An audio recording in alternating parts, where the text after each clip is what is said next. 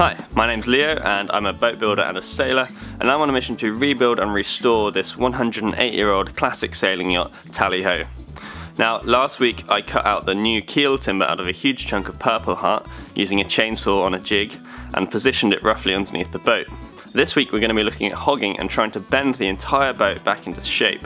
I'm also going to be getting a couple of really cool pieces of machinery on site which are hopefully going to help with the project. Alright, so what's interesting here is that when I lift the keel up against the boat, it becomes very clear that the shape of the bottom of the hull is curved, so it's further up in the middle than it is at the ends. I know this change of shape hasn't happened since I took the keel out, because the old timber keel I can see has that same shape in the top and bottom of it. They wouldn't have built it with a curve in, they would have built it with a straight keel timber, and the top of the ballast keel would have been straight as well. So what's actually happening here is I'm taking the weight of the boat back onto the keel timber, and that's going to start taking the weight of it off of these props. Now I can see that while it's touching here at the bottom of the stem and it's touching on the stern post in the middle, it's actually up by about an inch or more. So what that tells me is that the boat has hogged a little bit. Hogging is when the boat basically bends. The midsection of the boat goes up and the bow and the stern go down.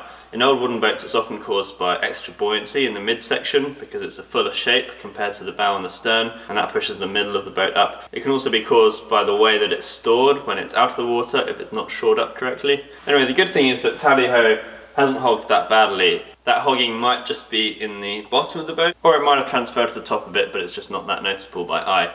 Either way, I want to try and get it out. But first, I want to try and measure the shear line on the boat as it is now and compare it to the drawings. Alright, so I've set up this line here, and this represents the baseline. I measured it off the top of the keel from the drawings. Now this line is parallel to the waterline, but it's lower down and it runs along the bottom of the boat, so it would be along the bottom of the ballast keel if the ballast keel was in position. And from this line I can measure up to any point on the boat and then reference that to the drawing to work out how close what we've got here in reality is to the drawing. Now it's important to bear in mind that she might not have been built exactly to her drawings. Okay, so what's actually happening here is we've got the theoretical bottom of the boat here, exaggerated, and we can say that this is the bow and this is the stern of the boat, and then up against that I'm putting straight keel timber. I'm pushing up on either end of this keel timber with bottle jacks, and that is pushing up the bow assembly and the stern assembly, and in relation to that the centre of the boat is coming down and closing this gap. Now in reality this line doesn't actually exist, but there's an after deadwood here, and there's the forefoot of the boat here, and in between there's a lot of floors every other frame. And what actually happens here is that as this line flattens out, the floors actually hit the keel timber before the forward part of the after deadwoods and the after part of the forefoot. And that's because the old keel timber had notches for the floors in it.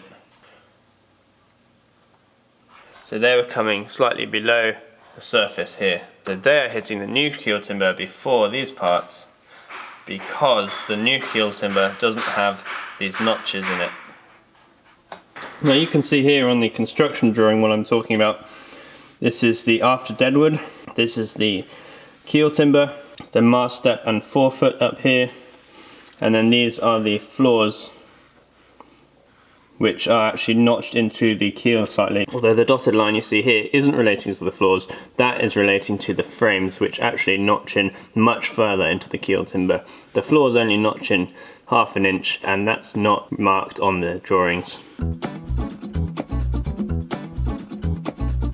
The problem is all these iron floors, they were made in such a way that they were left with a slight round on the bottom. And to fit that round onto the keel, what they did was they notched out a little piece out of the top of the keel timber. I don't want to notch out the holes for the floors in the new keel. It's basically another water trap, so there's no real good reason to do that if you don't have to. So what I'm going to do is just take the floors out, and I'm going to replace them as I go with timber that will hold the bottom of the frames together.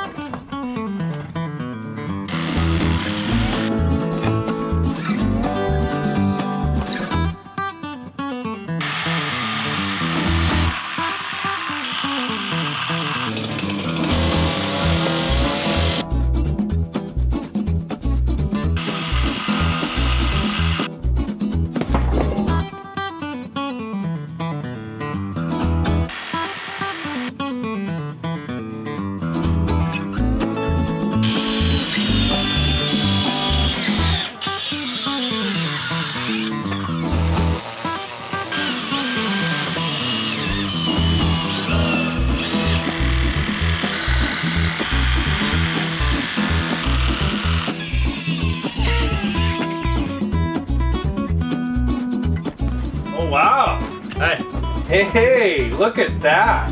You having fun or are you pissed? No, I'm good. You good? I'm good today. Today's alright, yeah. Right on.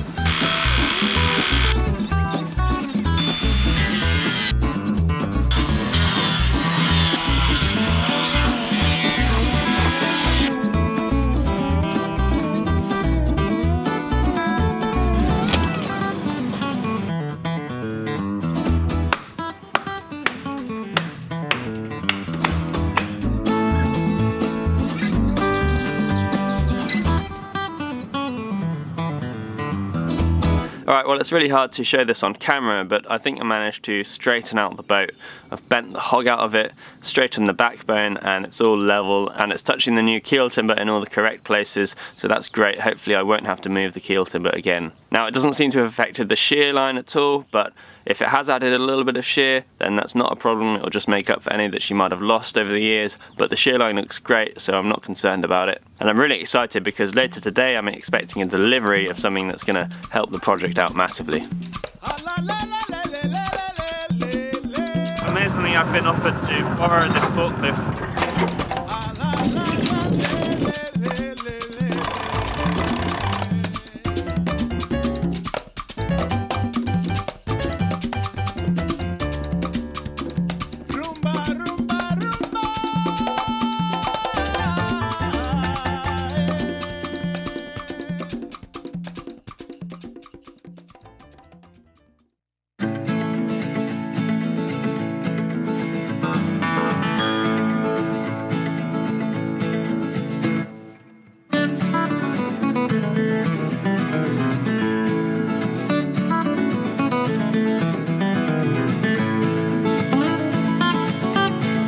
Sliding around the whole sea.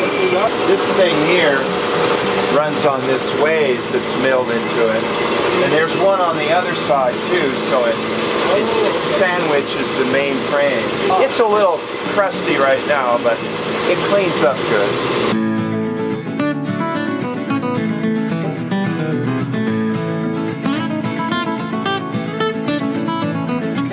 So we don't know exactly how heavy this saw is, but it's really bloody heavy basically. So we're taking it apart to be able to lift it out of here. Where did this saw come from originally, Nate? We know it was built in Philadelphia. I purchased it approximately 1980 or 81. I brought it back to Bainbridge Island where our shop was and reassembled it, and we used it to build several boats. Do you have any idea of the age of the saw? We don't know precisely, but from the dates that the company that made it were in business, we think it might be anywhere from the late 1890s all the way up to the 1920s or 30s. About the age of the Tally Ho, perhaps. Yes, how fortuitous. Yeah. Leo's just like I was back in my day, and he'll keep it going for another 50 years.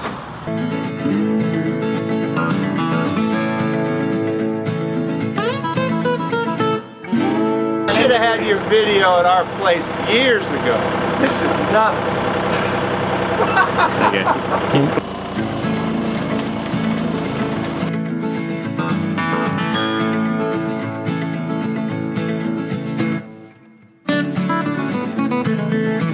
Come on there, that's good.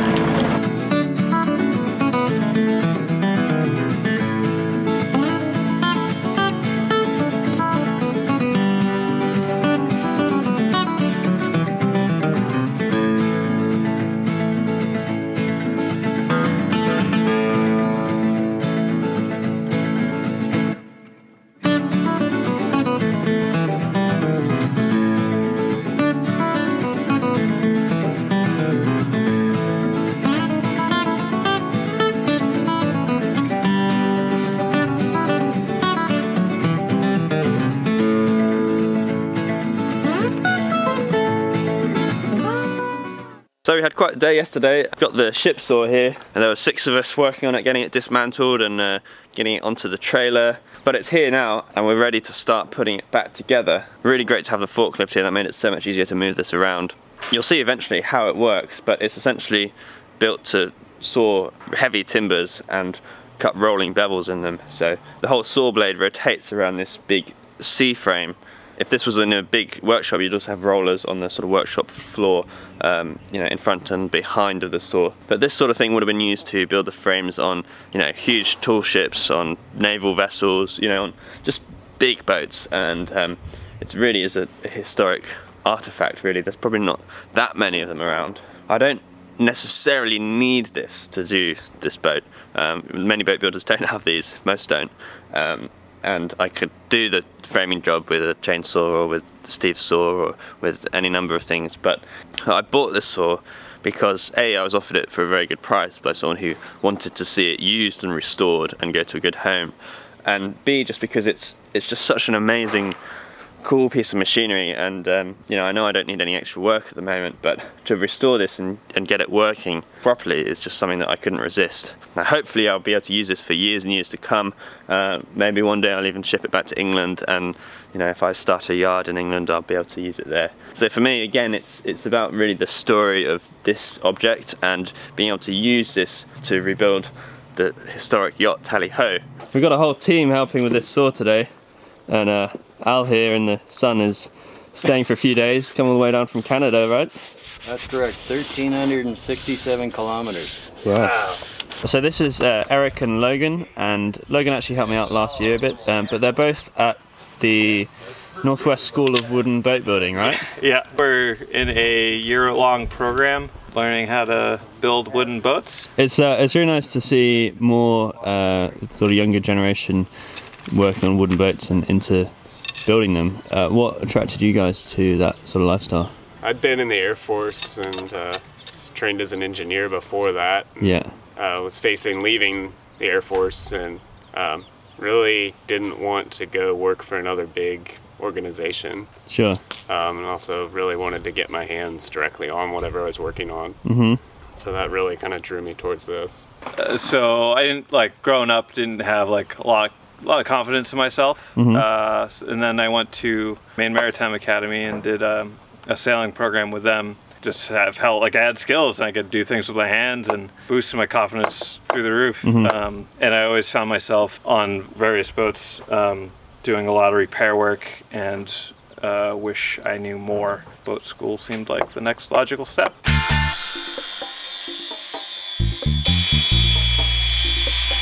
Yeah, so... Yeah, that goes in, I think. Yeah, that's it. But with that wash...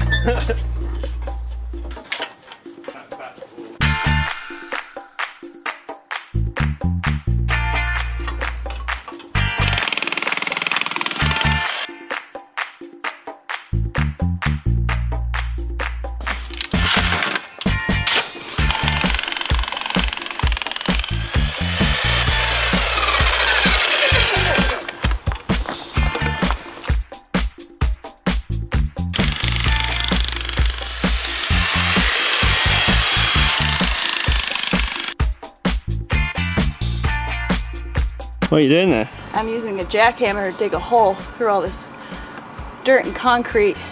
What's the purpose of the hole? The purpose of the hole is so that we can put one of these wheels down below. Uh-huh.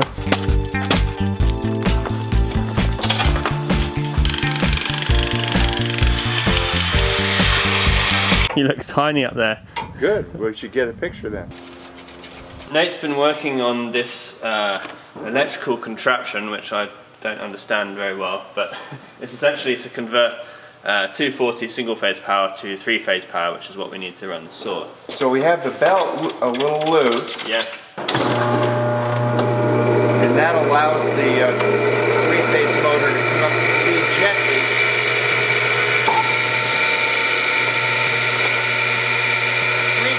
Motor is running on single phase. It's also connected to the saw start switches, so the saw will run now.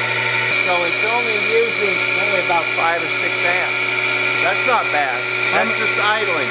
So here we've got our new blade on, and just going to test it out for the first time and see if we can cut something.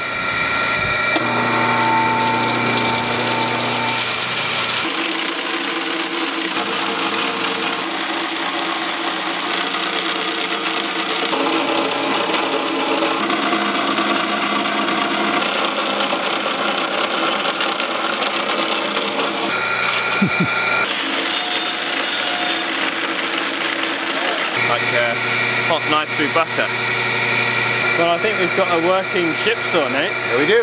Thanks again Oh, for yeah. all your help with it. I really appreciate it. Well, I'm glad to have it in the hands of somebody who knows what it is and understands it and has a use for it. Well, I'll do my best.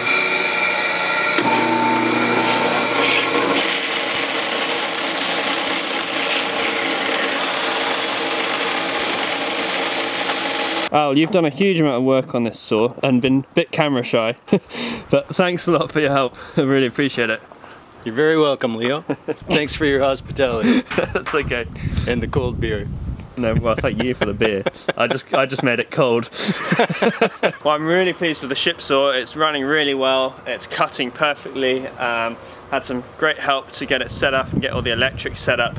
One day we might get it painted and looking really shiny and nice, but for now it's a working tool and a working yard more than a museum piece, and I think it's suitable the way it is. I'm going to keep it really well greased and well lubricated, and all the essential parts are going to be maintained. So hopefully I'm just going to get on with it and get cutting some frames as soon as possible.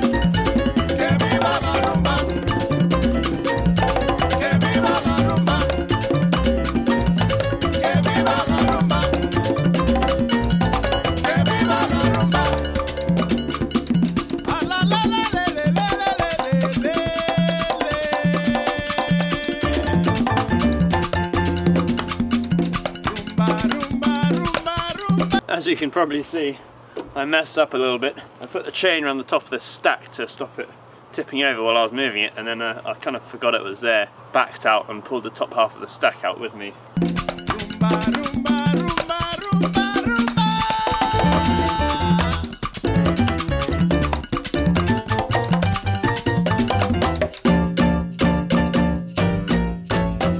Alright, well that's it for now folks, so thanks a lot for watching, and a massive thank you to everyone who's donated or otherwise contributed towards the Tally-Ho project. It really does make a huge difference and I really appreciate it. It also means I'm able to take the time to keep making and editing these videos, so thanks again. And I'll see all you guys next time when I'm going to be hopefully cutting new frames out of the live oak framing stock using the ship saw. Alright, cheers!